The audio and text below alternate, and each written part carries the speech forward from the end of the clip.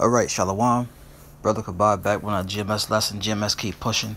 Before I go any further, I'd like to give all praises, honor, and glory to the Heavenly Father, His own begotten Son, Yahawah, Bahasham, Yahawashi, Bahasham, Rakakwadash. Double honors to our apostles and elders, a great millstone for teaching us His truth, according to the Bible, and who rule well. Another Shalom to all the sincere Akims throughout the four corners of the earth, pushing His truth through diligence and sincerity.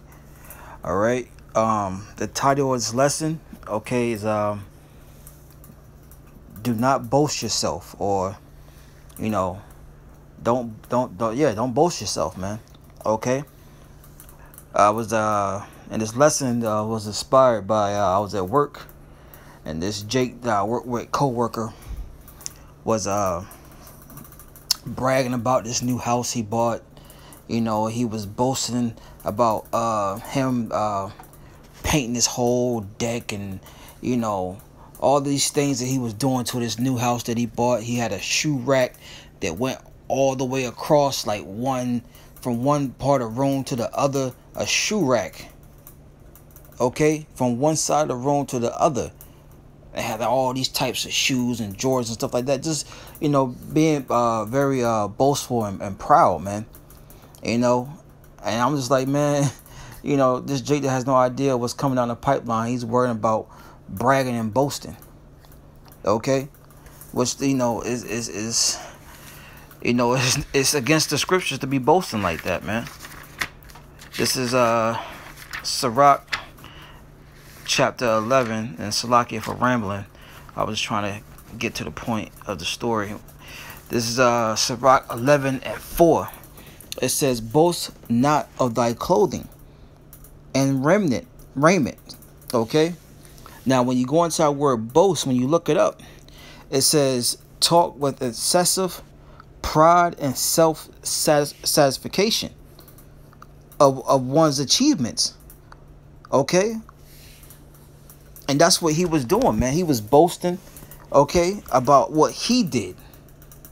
But we all know everything we obtain comes from the Lord, man. Going back to 1 Samuel's, man. Okay. It says boast. It says some of the synonyms says brag, to show off. And that's exactly what the Jake was doing, man. He was going through his phone, all right, and he was showing me pictures of his new house, and boasting about how big his deck was, and he was able to fit over 50 pairs of shoes on his shoe rack in his room.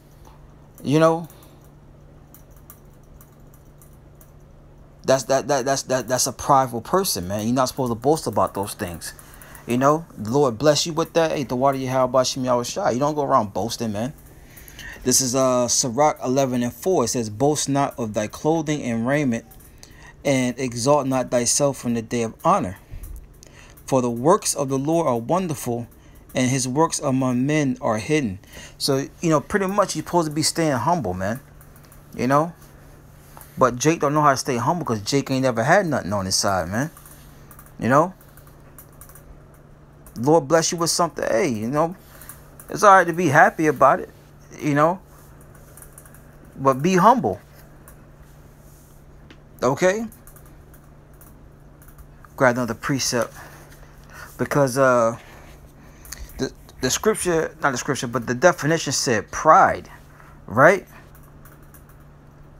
It says the pride, it says talk, it says boast, it says talk with excessive pride.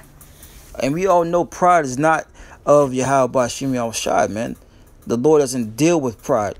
Okay, this is Sirach chapter 10 verse I'm gonna start at 12. It says, "The beginning of pride is when one departed from the Most High, and his heart turned away from his Maker." You see, that's wicked, man. To be a prideful person is when you depart from your Maker, the Most High Yahawah, man. Thinking that you did everything on your own. You got everything on your own. Okay? The Most High is not with that, man. I'm going to read it again. This is Sirach 10:12. "The beginning of pride," okay, boasting, is when one departed from the Most High. Because in that definition of boast, it says talk with excessive pride and self satisfaction, okay, of one's achievements. Knowing that all, matter of fact, let me just get that real quick. Second time I done quoted it. This is the book of 2 Samuel chapter 2. 1 Samuel, Salakia. Chapter 2, and I'm going to start at... let's see where I'm going to start.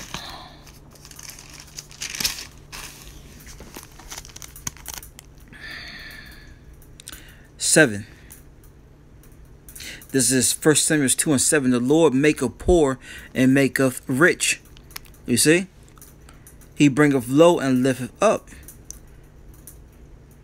So pretty much, okay, the things that we get, whether the Lord makes you poor on the side, okay, you may have just a little apartment, okay, or the Lord, looks out for you and gives you a house.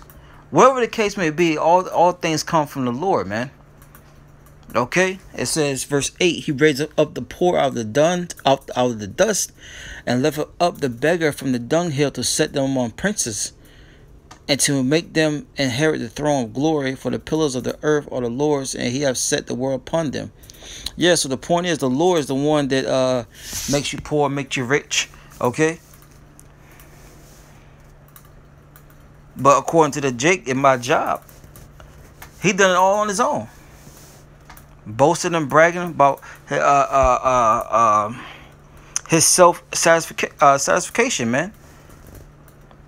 All right, so let's grab another scripture. It's not going to be a long lesson, Probably grab a couple more and wrap it up. But, the point is, you're not supposed to boast, man. Especially about, materialistic things, man. Because they come and go. This is Psalms 27, and I'll start at the top. It says,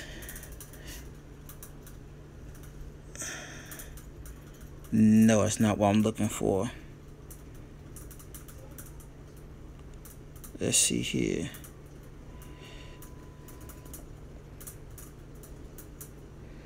Salakia, that was not what I was looking for. Let me see if it's in here.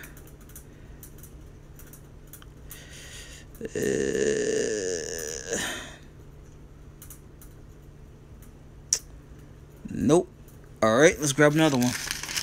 Let's stay in Psalms, though. Let's go to Psalms. Let's go to Psalms 44. This is Psalms 44 and 8. It says, in the Most High we boast all the day long, and praise thy name forever. Salah. So the men of the Lord, start with our head apostles and elders, the great millstones, the brothers on down. We gonna boast, okay, Yahawah, Bahasham, Yahawashi, man. Not ourselves for carnal things. Okay, we gonna praise and boast and uplift the name of Yahawah, Bahasham, Yahawashi. Because we read in 1 Samuel that the Lord is the one that makes you rich, makes you poor, man. He gets all the credit, man. Not ourselves, man. Here it is, death and destruction is at the front door. And the only thing Jake can worry about is boasting about a house that's going to be destroyed. Shoes is going to be destroyed, man. Okay? And we can prove that that's going to be destroyed, man. I think I'll end it off on this. Matter of fact, I'm going to read the scripture one more time, then I'm going to close out on my last one. This is Psalms 44 and 8. And the Most High we boast all the day long. That's right, day in and day out. We wake up throughout the day, and before we lay it down, man, we're boasting Yahawah, Bahasham, Yahawashi. All praises, man.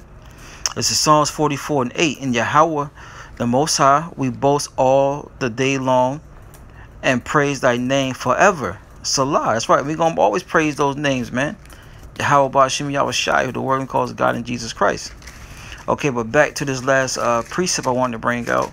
You know, Jake is worrying about his crib. You know, how decked out it looks, and you know, yo, you can't afford these, all this, that, and the third. And look, man, the men of the Lord don't care about these carnal things, man. You know why? Because the men of the Lord start storing up heavenly treasures, man. Because they know the things we see here is going to be destroyed, man. This is Matthew 6:19. Is written in red. So is Lord Yahawashi speaking, who the world going to call Jesus Christ. Okay, that's his name in the Hebrew. It says, St. Matthew 6:19. Lay not up for yourselves treasures upon earth. Okay. Where moth and rust doeth corrupt, and where thieves break through and steal.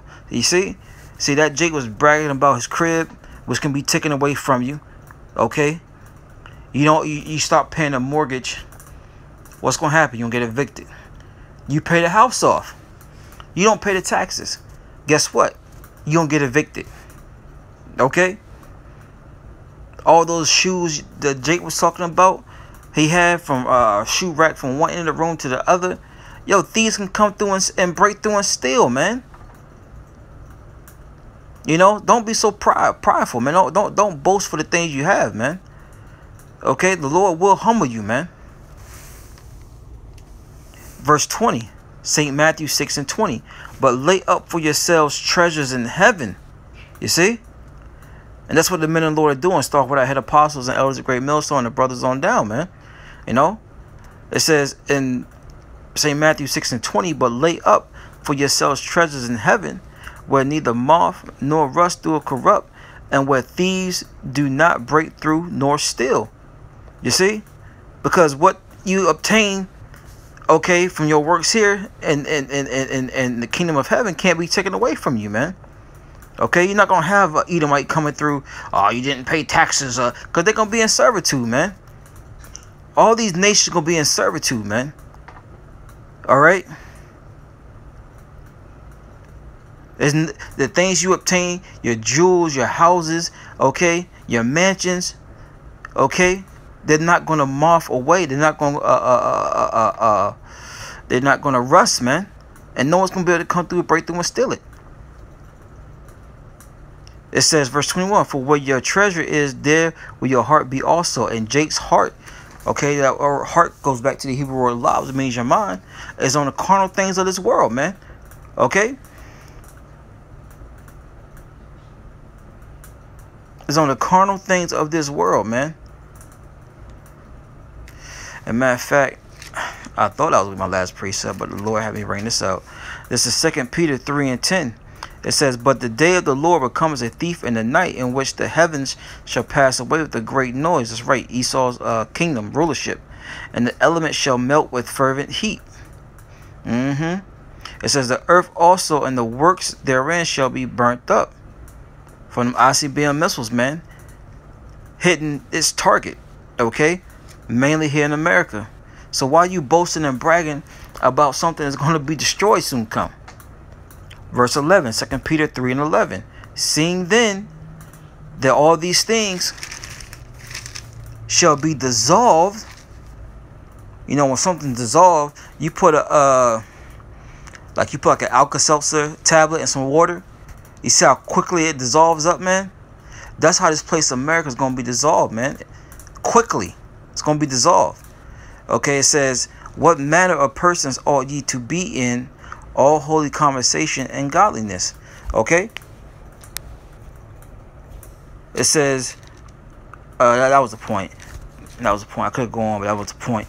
You know, our conversation, our conduct should be on these scriptures, man.